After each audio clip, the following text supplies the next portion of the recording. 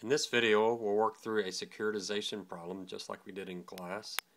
In this case, we have a company called Lynn, the Lynn Company. They issued $2.5 billion in 5-year catastrophe bonds. They're offering a rate of 4.8% versus what they could get from treasuries, 5-year treasuries of 2%. The bond has, extremely important here, $900 million attachment point.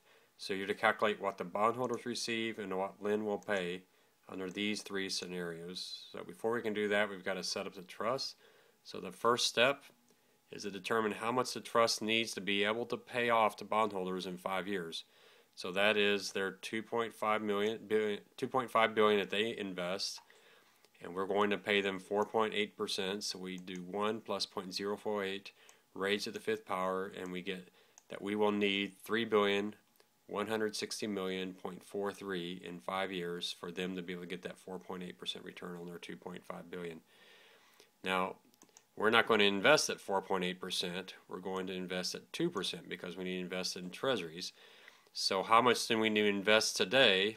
Invest today at 2% so that we will have enough money at the end for the bondholders to get their 4.8% return.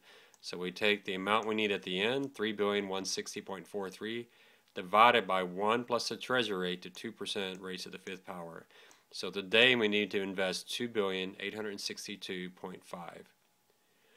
So step 3 is to figure out the premium that Lynn will have to pay. Well, the trust is receiving $2.5 billion from the bondholders. They need to invest $2,862,500,000. So the difference is what Lynn will pay, $362,500,000. So on the first day of the trust, they will have $2,862,500,000. That is $2.5 billion from the bondholders and $362.5 million from Lynn, and they're going to invest that right away at 2%. So now we've got the trust set up, so let's look and see what happens at the end. If the loss is $550 million, since $550 million is less than the attachment point of $900 million, then the bondholders get their full 4.8%. There's no reason to do any calculations because we know that's going to be the case. Lynn will pay a premium of $362 million, as we just calculated. They will have losses of $550 million, so they will have a total payment out of $912.5 million. If there's a $1 billion loss, we know the trust started with $2,862,500,000, but it's going to have to send $100 million of that to Lynn because $1 billion is greater than the attachment point by $100 million. So $1 billion is greater than the attachment point by $100 million. So the trust started with $2,862,500,000, pays out $100 million. So they only have $2,762,500,000 to invest today at 5-year treasuries. So if they do that in 5 years, they will have that amount times 1 plus 0.02 raised to the fifth, which means they will have $3,050,002. So what is return for the bondholders? Well, you take the amount they ended up with, ending value, which is $3,050,002. You divide that by the amount they originally invested, which is $2.5 billion.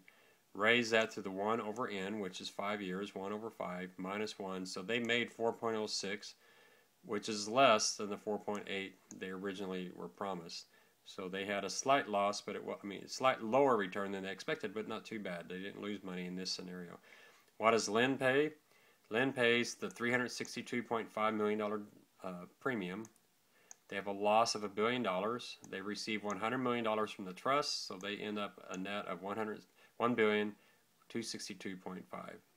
In the last scenario where we had this huge loss of $4 billion, in this case the trust has to pay out everything because $4 billion minus the attachment point of $900 million is $3.1 billion, which is more than the entire amount the trust has. So their return for the bondholders, they lose everything, minus 100%. Lynn pays the premium, as before, $362.5. They have this $4 billion loss, but then they get everything the trust has. So they end up with a net payout of $1.5 billion.